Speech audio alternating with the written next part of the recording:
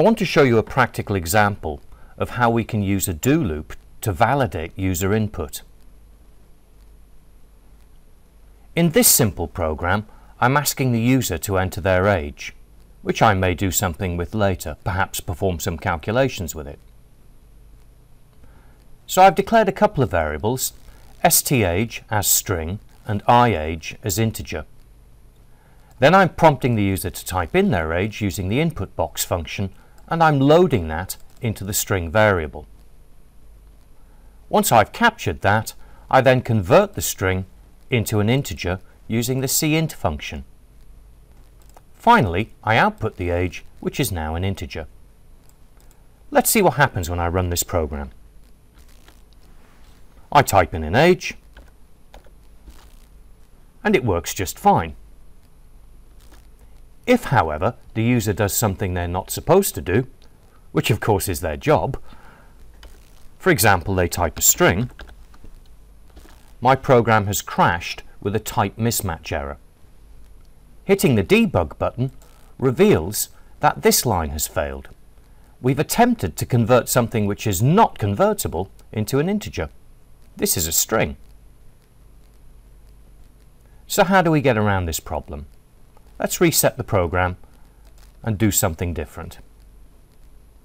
I'm going to wrap up the input box line inside a do loop, which will keep prompting the user until they enter something that I can convert into an integer, like this.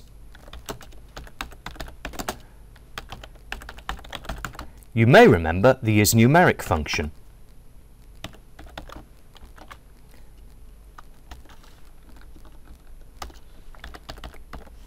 The IsNumeric function tests if something can be converted into a number. It doesn't actually do the conversion, it just asks if it can be converted. So here I'm saying keep prompting until I get something which I can convert. So let's try it now. If I enter a string, it keeps on asking, and it will keep on asking forever until the user types something which can be converted into an integer. And there we go, we finally output what is really an integer.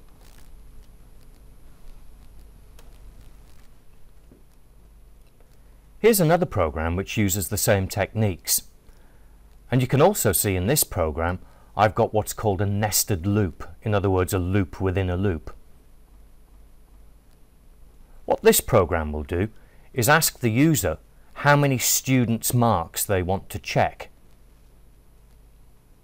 If I say, for example, I want to check the marks of 3 students, it will then prompt me 3 times to enter a mark out of 80 for each student, and for each student it will then calculate that mark as a percentage and output it.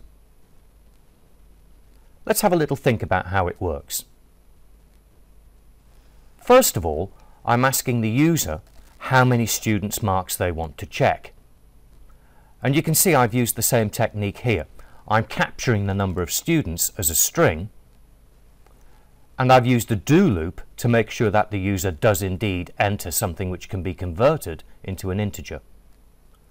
Once I've captured something which can be converted, I then use the cint function to convert that into an integer. So I now know how many students' marks I want to check. Having done that, I have a do loop here where I'm going to prompt that many times. If I've said 3 students, this loop will run 3 times. I've got a loop counter here to control my passage through the loop, and you can see I'm going to loop until my counter is equal to the number of students that was entered. This loop starts here and it finishes here. For each student then, I'm asking what is the mark. And I've used the same technique again. I will keep prompting until that particular student's mark can be converted into an integer. Enter the mark for this student out of 80. Notice as well I've said type -1 to stop. I'm giving the user the option to get out of this loop. You'll see in a moment.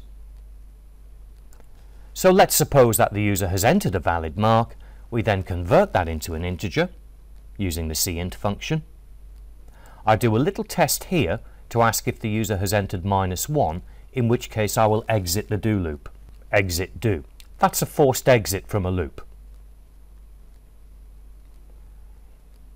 If the user decides to continue, we take that mark, divide it by 80, multiply by 100 to get a percentage. And that's being output. So that's the first student dealt with. Then the outer loop runs again and we prompt for the next student. It's worth typing up this program yourself and stepping through it, and you'll see why I've done this.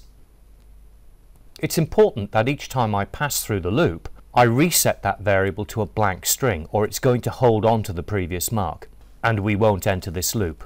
As I say, step through it and you'll see what I mean. So let's see what happens with this program. How many students?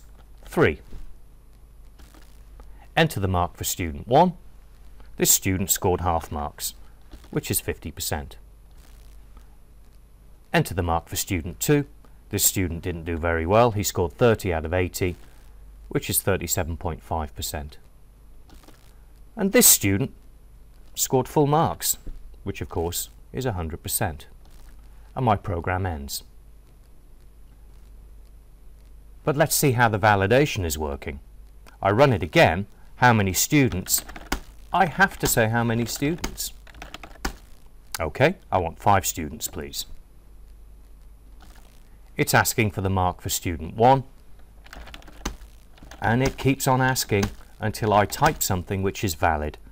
Another student with half marks. 50%.